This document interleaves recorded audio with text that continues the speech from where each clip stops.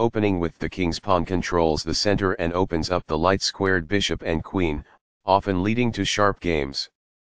The modern defense plays g6 to fianchetto the dark-squared bishop on g7, where it will attack the center from the long diagonal. d4 takes full control of the center and opens up for more development. Bg7 puts the bishop on the long diagonal in a move called a fianchetto. And c3 defends the e4 pawn and puts more pressure on the d5 square. d6 defends the e5 square and allows the light-squared bishop to develop. This activates a knight by developing it off of its starting square. Bg2 puts the bishop on the long diagonal in a move called a fianchetto. Castling gets the king to a safer square, out of the center of the board, while also developing a rook. Castling kingside tends to be safer because the king is further from the center. This develops a knight off its starting square, getting it into the action. This strikes at the center, countering the opponent's ability to grab space. Castling gets the king to a safer square, out of the center of the board, while also developing a rook. Castling to the same side of the board as the opponent avoids some of the attacking associated with opposite side castling. This activates a knight by developing it off of its starting square. This is an equal trade. Recaptures. It is the last book move. This misses an opportunity to develop a bishop off its starting square. It is an inaccuracy. After all captures, this is an equal trade. It is excellent. Takes back. It is best. This moves the knight to safety. It is best. This is the strongest option. It is best. This activates a bishop by developing it off of its starting square. It is excellent. This ignores an opportunity to develop a queen off its starting square. It is an inaccuracy. This move puts the bishop on a safer square. It is best. This develops a bishop off its starting square, getting it into the action. It is best. This wins time by threatening a bishop and forcing it to move away. It is excellent. This moves the bishop to safety. It is best. The game was close to equal, but now white has the advantage.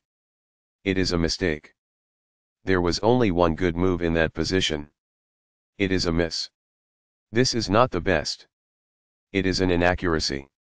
That's what I would have recommended. It is best. A solid choice. It is excellent. This allows the knight to control more squares. It is excellent. This threatens to take an outpost with the knight. It is good. This allows the opponent to take an outpost with the knight. It is a mistake. The knight now occupies an outpost, a secure square in the opponent's territory. It is best. That's not a mistake, but it's not the best move either. It is good. There were worse moves, but also something much better. It is an inaccuracy. This overlooks a better way to block an attack on a vulnerable queen. It is an inaccuracy. Only one move worked there, and this wasn't it? This misses an opportunity to develop a rook off its starting square. It is a mistake. This overlooks a better way to recapture a piece. It is a miss.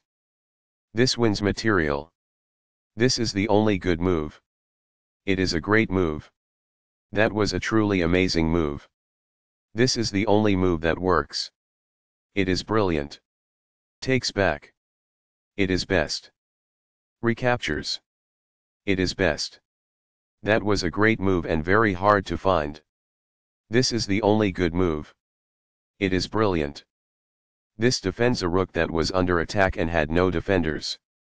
This is the only move that works. It is a great move. Takes back. It is best. Recaptures. This threatens to push a passed pawn towards promotion. This is the start of the endgame and white is equal. It is best. This stops the opponent from being able to push a passed pawn towards promotion. It is best. This threatens to push a passed pawn towards promotion. There was only one good move there. This ignores an opportunity to create a passed pawn. It is a mistake. This maintains the balance in material with a good trade. This is the only move that works. This prevents the opponent from being able to push a passed pawn towards promotion. It is a great move. Takes back. This threatens to push a passed pawn towards promotion. It is best. This develops a rook off its starting square, getting it into the action. This is the only good move. It is a great move. This defends a pawn that was under attack and had no defenders. It is best. This is the only move that works. It is a great move. There was only one good move in that position. It is a mistake.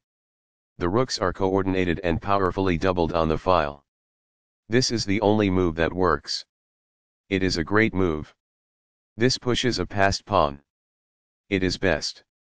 This activates the king in the endgame by getting it off of the back rank. This is the only good move.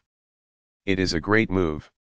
The rook is now on an open file, which helps control squares across the board. It is good. Only one move worked there, and this wasn't it? It is a mistake. There was only one good move there. It is a miss. Very precise. It is best. Black was better off, but now their position is winning. It is an inaccuracy. Right on target. It is best. That's fine. It is good. This is an equal trade. This is the only move that works. It is best. This is a fair move. It is good. This makes a passed pawn, meaning no opposing pawn can challenge it on its way to promotion. It is best. This is the strongest option. It is best. This steps away from the checking rook. This is the only good move. It is a great move. This misses an opportunity to recapture a piece from a previous move. This allows the opponent to push a passed pawn towards promotion.